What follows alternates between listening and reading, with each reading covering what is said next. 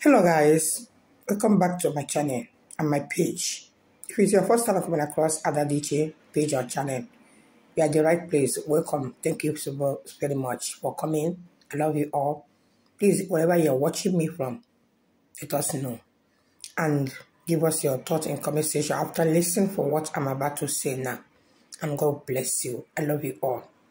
So in this video, I want to say for what is happening trending in social media right now. I have made a video about it, all right, and I want to still say something about it again because it's like every day when they break, if you open your phone, what you are going to see is Ebuka, Mbaka, this, that, and this. I have said it before. I know that if people have evidence against Ebuka Obi, they could have bring it for long. And this is opportunity they are looking for. Because Father Mbaka make a video preaching about people that all these fake people that doing things that is not good in the church community. And bloggers, people like got to the place they feel that they will benefit, that they will switch them, or the place they will make use it and make what they want to make in social media. Since then, the video have been going viral.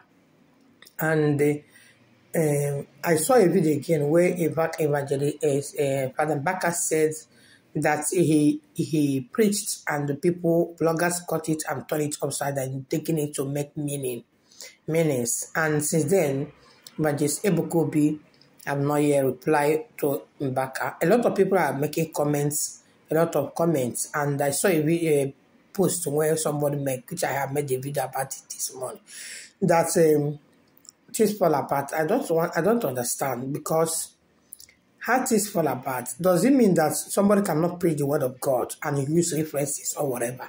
And in that video, people like saying Mbaka is jealous of Ebuka Obi. Maybe he have taken all his members and all the rest, all these rich people that are not coming to his place again, that kind of stuff. So for that reason, that is why he make that comment, make that statement. But I want to ask a question. In that video, Mbaka did not mention Ebuka Obi name. He just only said people that are doing all kind of all those RNG, making miracle, they should stop. And you see, a lot of people are coming and said Mbaka was the one that doing it. And you don't have evidence. Because a lot of people, when you say something, you need to have evidence for whatever you are saying. Because I know that if people have evidence against Ebuka Obi says they don't bring a comment in the social media. This is the time they are looking for. And I believe that God is at work, because Ebuka have said it already. God have showed him a lot of these things this year that is going to happen. That even people that if you mention one or two people name, the world will never believe. And the people, this is one of the people they know, the whole world knows very well. And it's from Church of God. I ask question again. Why is it that the church are fighting themselves? Why is it the men or women of God are fighting themselves and making people unbelievers, making people that come against Christianity, giving them hope? They're believing that what they're saying is happening. Why? Why all this? So, for you that are watching me, I want you to understand, if you're outside and you believe in Jesus Christ, don't let anything that will happen in social media to weigh you down, or to make you go astray from things of God, or to make you deny God, Jesus. No. Some of them, they know what they are doing. Some of them, they are agents. And don't let them to make you to backslide in things of God. Continue worshiping your God and believing. Even people that are preaching to you, even me that are talking to you, don't look at me. Look at the voice you are hearing. Look at it and listen. Just keep on trusting and believing in God. That is the only way.